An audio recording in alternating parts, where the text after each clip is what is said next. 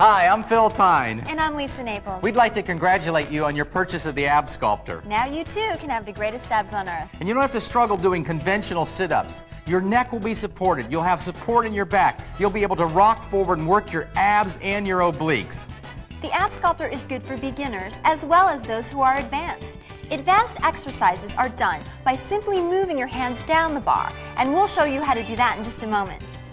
The AbSculptor program is designed to tone and tighten your abdominals. Now, if you by chance have a layer of fat over those abdominals and you work them, you're never going to be able to see them through that fat layer. So it's important to be concerned about your nutrition. So check with the nutritional guide and try to cut out some of the fat in your diet. Another great thing to do is to add aerobic activity. Now, the perfect workout is going to be to use your AbSculptor every day. It only takes 3 minutes. Then combine that with aerobic activity, say 3 or 4 times a week for 20 to 30 minutes. And if you watch what you eat, cut out that fat, you'll be able to have strong, tight, sexy-looking abs in no time. Now, before we start to exercise, let's warm up and stretch. Before you begin any exercise program, there's 2 things you should do. First of all, check with your physician, and you should always warm up and stretch. Now, warming up is any activity that increases your blood flow and your body's temperature. Warming up can be walking on a treadmill, walking in place, walking outside, running, riding a bicycle. It doesn't take much, just any activity that actually increases your blood flow. Now, this is a short abdominal workout that we're going to show you, so we're not going to take 5 minutes to get you warmed up. So we're going to show you about 4 moves that you can do to get your body warmed up. First of all, marching in place is a great way to do that. Marching in place increases the circulation in your hips, your back, your lower stomach, basically everything from the waistline down. You can also add your arms while you're walking in place, so you raise your arms up and down. And just a few repetitions will get you warmed up. You can also go side to side. That works the lateral motion, the inner and outer part of your thigh. Remember, we're just trying to increase blood flow. We're not trying to do anything massive here. We're just trying to get your body to increase its temperature. We're adding a little bit of a leg curl here because we get more hamstrings and glutes involved. And we can actually add some more arms. Okay, now go ahead and pause the tape. Spend about 5 minutes warming up, and when you're finished, come on back because Lisa's going to show you how to stretch out those abdominals and the low back before we start to actually exercise. Now that we're all warmed up, we're going to first start off with some stretching exercises for your abdominal area and your lower back. My friend Phil over here is going to coach me through this. Start off by lying down on your back. Be careful getting up and down. We don't want to strain your low back. Keep your knees bent, rock down, that's perfect. In this position right here, we're going to first of all bring our knees up, both knees up, nice and easy. Grasp your legs behind the hamstring area. And don't pull on your legs. Yes, and just simply pull your knees in and hold that contraction for about 5 seconds. This is going to stretch out your lower back, your hamstring, and your glute area. Then relax, and you can just relax to about that position. Repeat this 2 or 3 times. Bring it in. Keep breathing. Don't hold your breath. Now, we're only going to show you a few of the stretches. If you have a stretching routine or you feel like you need more, go ahead and do as much as you like. You can always put the tape on pause. Great. Now lower one leg, keeping the other leg up. Again, behind the hamstring. And just pull this into your chest. Remember, don't pull too hard. Gently. We're not trying to strain, we're just trying to stretch the muscles, get them ready for exercise. Relax. Once again. 3, 4 repetitions are fine. You don't have to do, this is not exercise, this is just warming up and stretching. Now repeat that on the other side. Once again, this is stretching the lower back. This is actually part of the Williams flexion routine for the back. It's a nice, safe, healthy way to stretch your back and get it ready for exercise. Once again, hold it about 5 seconds on each side. Good. Now, put this one out all the way. Keeping one knee bent, we're going to roll to the side. Roll your leg over. Now, the other hand is going out straight, and we're going to twist the head toward that hand and look right down your hand. That's going to help to stretch out the neck area, and we're going to roll this knee over a little bit. And as you can see, we're actually stretching the obliques, the waistline here, the hip and the thigh area. And we're actually concentrating on pushing this shoulder down as we roll. We're going to hold that now about 10 or 15 seconds on this one. You can do 2 or 3 of these on each side, but we're going to show you one. Now switch, go to the other leg. Now, once again, make sure you're looking down that right arm so you really can get the stretch through the neck also. Great stretch for the lower back. This will get you ready for that exercise program we're about to do. Perfect. 10, 15 seconds. Now, real important exercise. Flip over on your stomach. Face down. Place your hands just a little bit about shoulder width apart. And we're going to raise our neck and our shoulders and our chest off the floor. The only thing that's really actually rising off the floor is the abdominal area. And we're stretching the lower back. Notice this nice lower dosis curve that we've got here. And then relax and go back down. We're going to do about 3 of these. Press up. It's important not to let your head go way back into what we call hyperextension. That's not good on your neck. So keep a nice even line here, a nice curvature in your low back.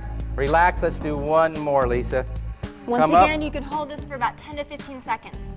And exhale. Start to concentrate on your breathing because that's an important part of any exercise program. And relax. Well, it looks to me like we're all warmed up, stretched, and ready to exercise. So let's go ahead and start the AbSculptor 3-minute workout. Are you ready for a workout? Your AbSculptor should be in this position. The headrest on the floor, the pads are facing in the up position, and the bar right straight across. Go ahead and lie down. Now it's important that you position your head and your neck correctly. The curve of the pad should fit against the small of your neck, and your head should be resting comfortably. This is a great machine. Let's use it comfortably. Now your knees should be bent. That helps support your low back. Look at this now. This is the perfect position to exercise your abs, to get those strong, tight, sexy abdominals you've always wanted. Now, the beginning position is going to be with your hands placed in the upper position against the bar. You're actually going to use this bar to assist you in your exercises by pulling forward like this. This gives you a little added lift to help you if you're a beginner. Now, if you're an advanced one, if you've been doing some kind of stomach crunches and you think you can handle the advanced workout, you can lower your hands down to these pads, placing your elbows on the cushion pads here, and that'll make it a little bit harder because you don't have quite the leverage, and it'll give you an advanced workout. We're going to take you through a 3-minute workout. 4 basic exercises to tone, tighten, and shrink your waist down. Let's start right now with the beginning basic crunch. Hands up here. Now remember, if you're advanced, you can go ahead and grab them down here. And we're going to start by leaning forward and pulling easily with the hands. Ready? Begin. 1. You want to make sure when you're doing this, as you crunch up, you exhale, so you really isolate those abdominals. And when you get to the top, just hold it for a split second, get a good strong contraction in there, really work those ab muscles. For the beginning people, your hands are right where you need them. Just pull forward and lean, crunch, tighten that stomach up. Really good. Your neck should feel good. Great. Squeeze. Almost there. We got 4 more repetitions. You can make it. Come on, 2 more now. Come on up. And relax. Really good. Now, bend the knees, bring your knees up nice and easy. We're going to start from here and come on up. This is called the reverse crunch. Use the bar for support. Come on up. 1, 2. This is great for the lower part of your abs. You can also contract your muscles each time you come up. This is really isolating the lower abdominal region. Make sure you're breathing. Good.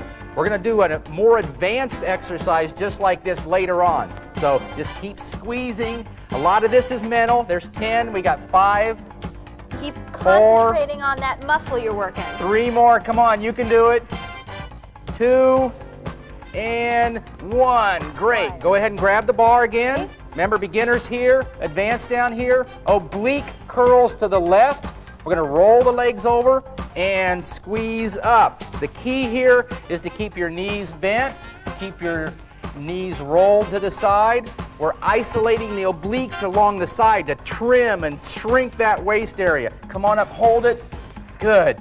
You should start feeling the burn by now. Squeeze it. If you're a beginner, you're really feeling the burn right now. If you're an advanced, you can always repeat the whole 3-minute exercise program to get more exercise in your stomach. There's 10. 5 more. Keep Great. breathing. 4. Blow out. 3. 2 more. Exhale. Last one. And 1. Great. We got to repeat it on the other side. It's really going to start to burn even for the beginners. Ready? Go. The AbSculptor is perfect. It keeps you in alignment. You can't cheat. That's why you're getting twice the exercise. You're exercising your obliques on the way up and controlling it on the way down. If you get tired, if you can't do another repetition, just stop. There's always another day. Come Think on. of yourself in that bathing suit, how great you're going to look this summer. Great. You look good. You're looking good out there too. Keep going. Keep going. Keep There's breathing. 10. Oh, that oblique's starting to scream. 4 more. Come on, you can do it. Keep breathing. You'll have abs like Lisa in no time. 2. 1 more. And 1. Good. Go back to the basic position. Now, if you're a beginner, you can quit right now. This is a little bit more of an advanced exercise. We're going to bring the knees up, and we're going to use the crunch at the same time. So you're going to crunch forward and like that. Ready? Begin. 1, 2. Notice what we're doing. We're doing the basic crunch on the upper body. We're doing the reverse crunch on the lower body. This is a very advanced exercise, especially if you're using the handles down here instead of up on the top. This is a killer ab workout right here. Great. Keep breathing. You can really feel that burn. Great. There's 10 repetitions. We've only got 5 more. 4. Come on, you can do it. You can do it. 3. 2. Last one. You guys can do 1. it. Great job. Good job, Lisa. Look at those abs. Those are You can great. do it. Here, let me help you up. Now, if you're really advanced and you didn't feel like that was quite enough, just repeat. Do the whole thing over. I know people that do this 3 or 4 times in a row, but that's the basic 3-minute exercise program. The great thing about the AbSculptor is you can fold it down. Now, I don't recommend that you ever fold it down. I mean, you want to have this out every day so that you can exercise and do your ab workout right along with us. But if you have to have company coming over or you need to go someplace, you can fold it up, take it with you. But we're going to see you tomorrow for another day of the strongest abs on earth.